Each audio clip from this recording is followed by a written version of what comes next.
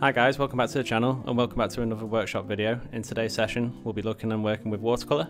We're going to be working towards a little study of a sand lizard, and it's in collaboration with the Amphibian and Reptile Conservation and looking at endangered species along the Sefton Coast. So we've just got a couple of examples here of the kind of work that you can make with watercolour. Obviously these are in my style, and you've got a ranging here from mixed media, including pen and ink drawings over the top of watercolour washes, to abstract landscapes, to expressive animal studies, and really I've got quite a unique expressive way of working with the medium. Watercolour you can get in many forms, from pans to tubes.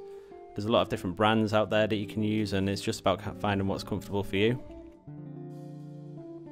I personally prefer using tubes if I can, but if I'm out and about, I might use the pans.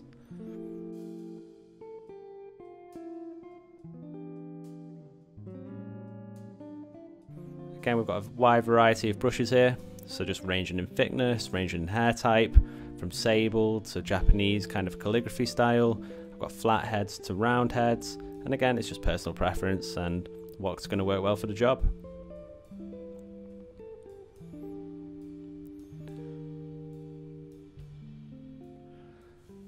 Blotting paper or tissue, I've just got a load of tatty rags from around the studio. I've also got some other pieces of equipment that might be useful, so palette knives, a couple of house brushes which might make some interesting marks. I've got a sponge, just if and when you need. Okay, great, so I'm just going to start now by using three colours. I've got ultramarine blue, cadmium yellow and a burnt sienna, and I'm just going to practice by seeing what they can do, seeing how they work, seeing what brush marks I can make. First exercise here, I'm just creating a gradual gradient from blue to burnt sienna. This could be kind of remind you of a landscape, maybe like a nice beach.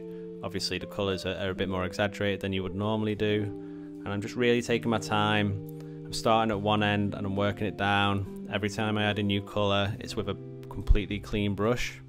So I've got I've got two water pots. One I'm washing off the excess painting, and then the other I'm just double checking just to make sure it is clean. And then you'll notice on the right hand side I'm just dabbing the excess water off on the paper to make sure that the more pigment I add as the gradient goes on, I'm not just adding loads and loads of water. And again, just working down, I'm just showing now the different effects that you can create if you just add water onto the page first with pigment afterwards. If you go and add in your pigment, a bit more of a pigment heavy kind of thicker paint stroke, and just really this is a good exercise if you're new to watercolour, just to have a play and a practice. There I've actually put half of my watercolour on one side of my brush and the other half on the other, and again, whereas I might not be the most conventional watercolour painter, I admit, a lot of these techniques kind of work for my style and suit me and the work that I like to make.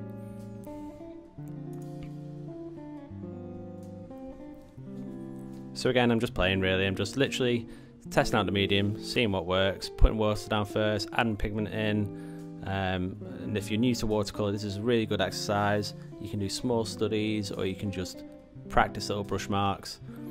What I'm doing at this point now is I'm actually putting colour on one side of the brush and then a different colour on the other side of the brush, and seeing about these multi kind of brush strokes that I can create.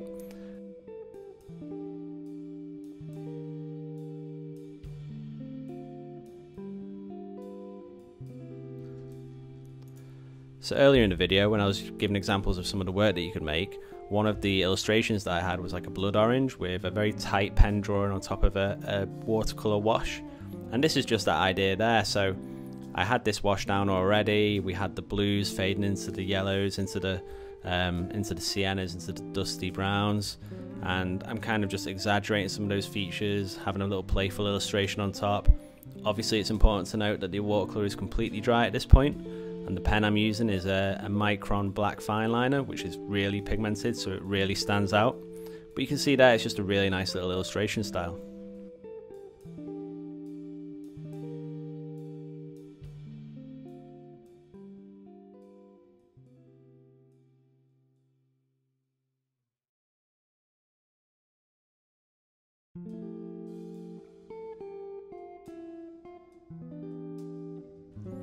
So let's jump into the long study of the sand lizard now.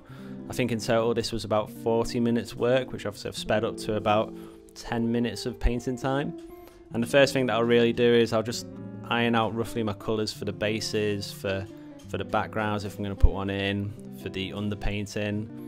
The sand lizard is obviously kind of this quite vivid bright green, so I'm going kind of mixing two colours here. I've got quite a bright green that I'm going to add a bit of white to. It's very yellow heavy, and then I'm using a cobalt blue just to add darker tones and suggestions throughout. I'm just going to start quite roughly and quite loosely. I'm just going to add a rough wash onto the kind of underbelly, onto the brightest green. Kind of similar to the ink tutorial I did. It's kind of important to note you want to work from light to dark. So unless you're using a masking fluid or masking tape to keep those parts of the paper really bright white, then you want to work light to dark, because if you can't really work dark to light unless you're going to add a different paint on top, such as acrylic or oil.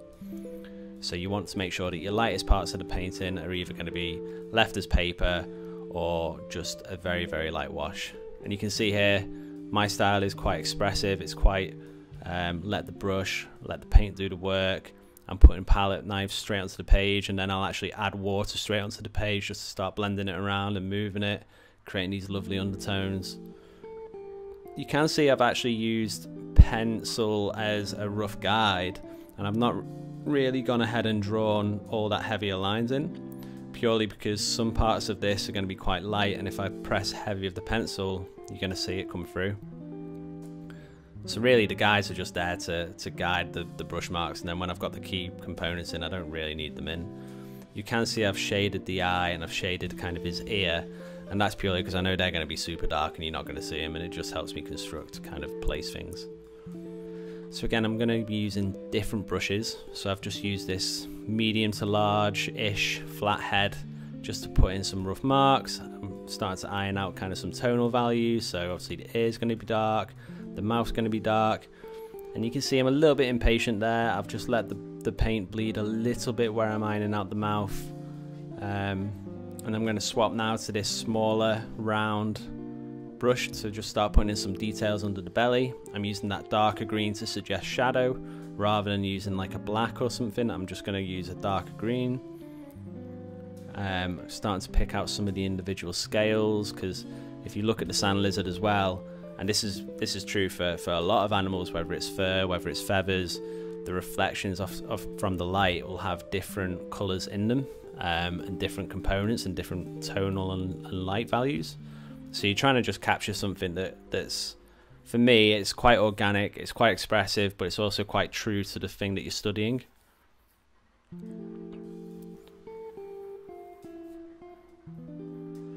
So for this painting, I've actually used quite a limited palette. I've used cobalt blue, I've used cadmium yellow, I've used Payne's grey, which I use rather than black, and I use it as one of my darkest values when I paint in watercolour or acrylic for that matter.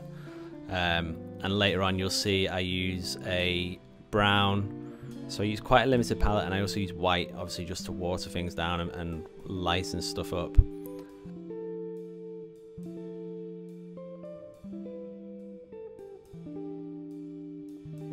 So I'm just working on the driest bits of the painting when I can. So as you may know, watercolour is quite quick to dry, but also, you know, if you are working on a study, you may want to have a hairdryer or something with you so you can just dry it as you go, especially if you're just wanting to focus on one small component, before you move on to a larger part of the painting. I don't tend to have that problem. I tend to maybe sometimes blot away some excess water, or I'll always find another part of the painting that I can kind of work on. So for example, I've built up the undercoats on the light green scales, then I've added in some of the darker bits on the eye and the ears, and then while they're all going to be kind of drying now, I'm going to add that brown and kind of those highlights on the top of his head with the brown. And you can see I'm being quite loose, I'm being quite sketchy, I'm being quite expressive with my marks. I'm letting the brush and I'm letting the watercolour doing the work. If it bleeds a little bit into other watery parts, I'm not too worried. If there's a few mistakes, I'm kind of fine. I quite like those imperfections to stand out within my work.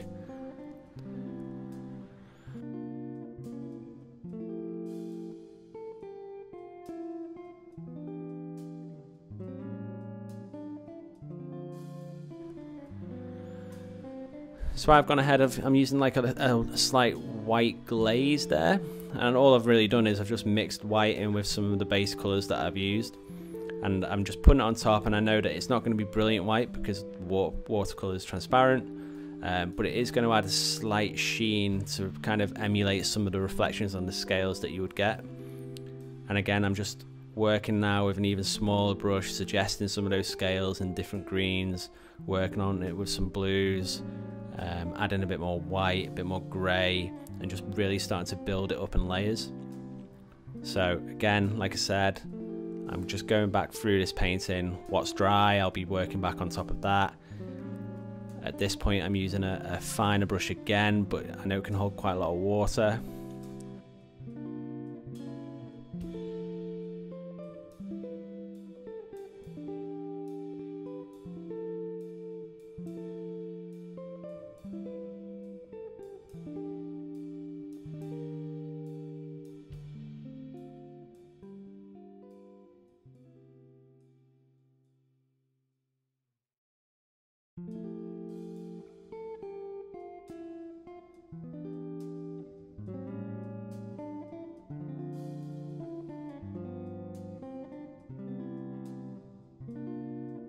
And again, I've just made a little mistake there, but I'm kind of rolling with it. I've just blotted away some of that excess water, and I'm actually going to use that then back onto the painting further above as texture, and it just brings another quality, another dimension to the page.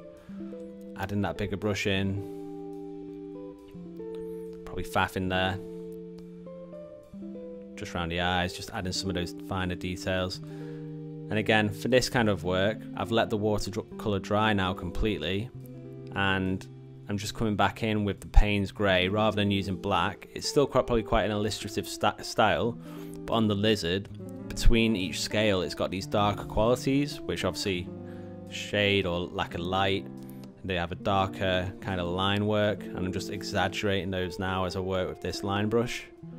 I'm just going to bring some of the finer details to life so that you can tell where, like the scales, and inside each scale now you have like a multitude of colours, patterns from the previous brush marks and the brush strokes. And I'm not really being that precious with the line work. I feel like some of the motions and some of the expressive brush marks that I'm using help capture like movement or character.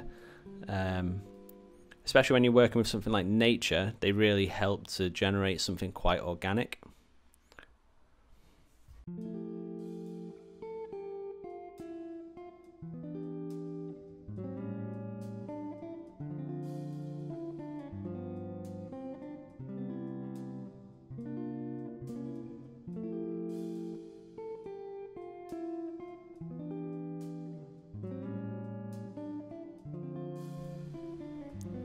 So I'm just getting towards the final stages of this little painting, finishing up with just adding some smaller details, some of those smaller scales, more intricate brush marks.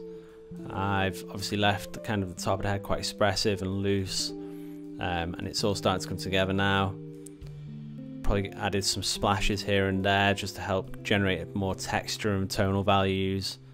And you can spend as long or as quick as you want on these like little illustrations, and as you can see, I've not gone and drawn scales all over the lizard. I've just done a couple here and there to suggest them. Sweet, I think that's about it for today's workshop, guys. If you've got any feedback or questions, please leave them in the comments below and we'll get back to you. I hope you've enjoyed today's workshop, and please tune in for the next one. Peace.